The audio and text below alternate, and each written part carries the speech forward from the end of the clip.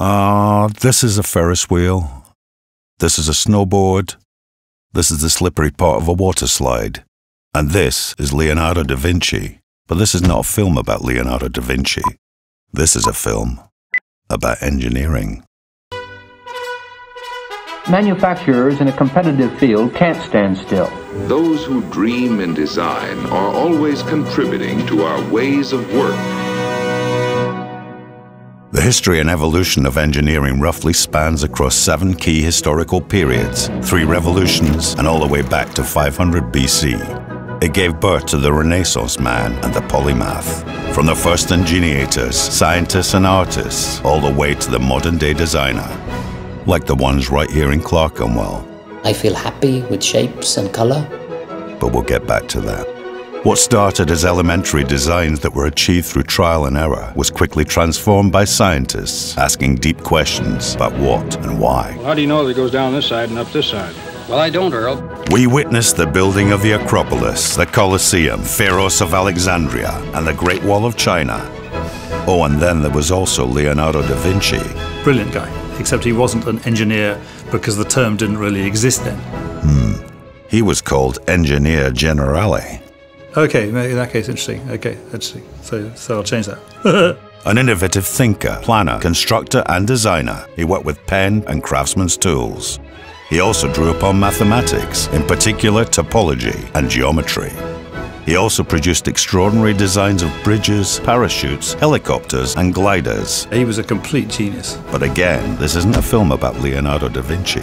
By 1666, Isaac Newton had extended the work of Galileo to introduce his 3 laws of motion. What Newton had yet to discover, and what he would spend the next 2 decades studying, was how those laws of motion related to the path of the moon around the Earth, and the Earth and other planets around the sun. That connection was made through his universal law of gravity.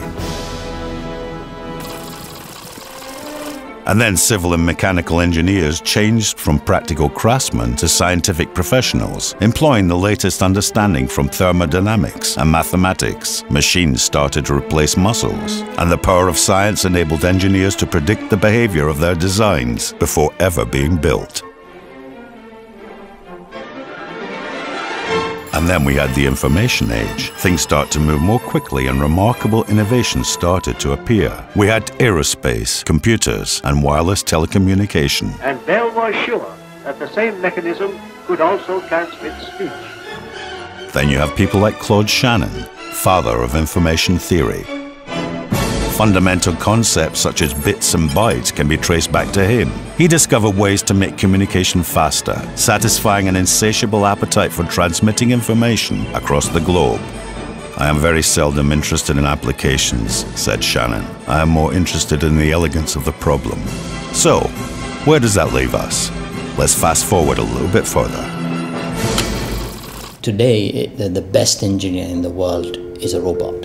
It's not even a human being. The microchip unleashed a miniaturized technological revolution. Its simplicity and complexity allowed us to process masses of information and data in a single small unit, like this.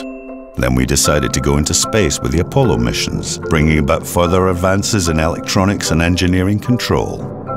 The Large Hadron Collider was built, and the Millar Viaduct designed and constructed, the tallest cable-stayed road bridge.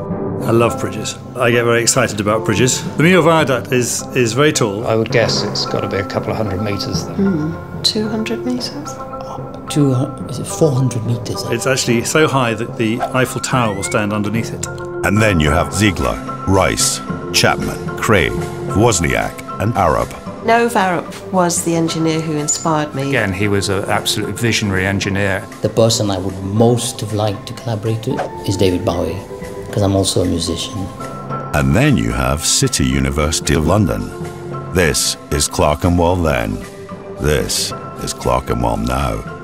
Clerkenwell per square foot has more creative designers of all disciplines than anywhere else in the world. Since 1894, City University of London has been situated at the heart of London, between Tech City and the financial district.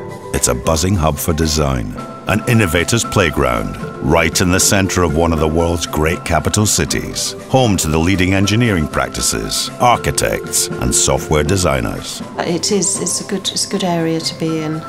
Creativity is all about being bold enough to use your imagination. There's nothing more exciting than when you've got 4 or 5 people all chipping in with exciting ideas and you converge on a solution which is just perfect. So, how do you best harness the creativity?